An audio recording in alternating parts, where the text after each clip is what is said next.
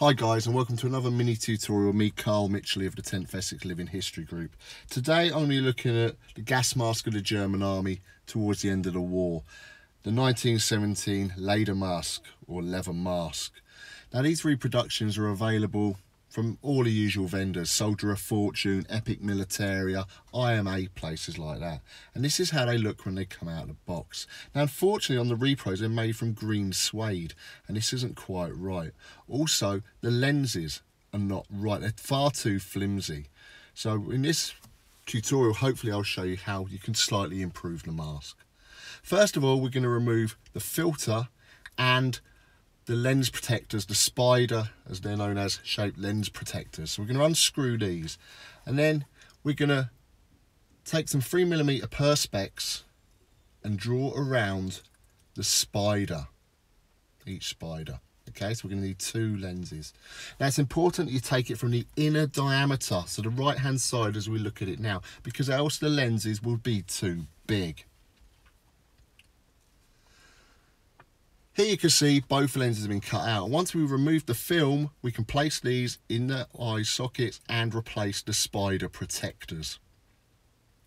Now the problem with the repros is the material they're made from is green suede, which is completely wrong. Originals were made from chrome tan sheepskin sealed with mineral oil, and they had lacquered seams.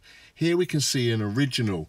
Now the lenses have turned yellow through age, but it gives you a representation of how they looked at the time when they were introduced in 1917.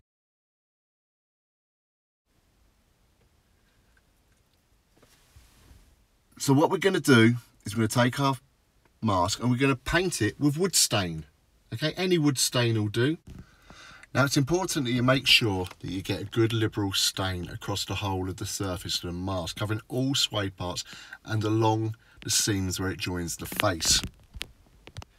Now originals had lacquered seams, very similar to the SBR tutorial we did before. So to replicate this, I'm going to paint the seams and over the points where the harness fixes with acrylic paint. Here we can see the mask once it's started to dry. Okay, so you can see it's completely changed the outside look of the mask. Where the filter housing is, there's a little attachment point for a lace. This was to stop the filter dropping and to keep it secure. Stop the filter dropping in the way when you're firing.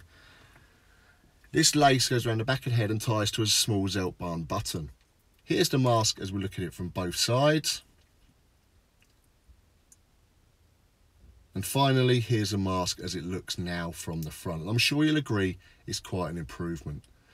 Thank you for watching. I hope you take this video on board and this can help for you German reenactors. And I hope you like this video. If you do, please like and subscribe. And I'll hopefully see you again soon. Thanks for watching.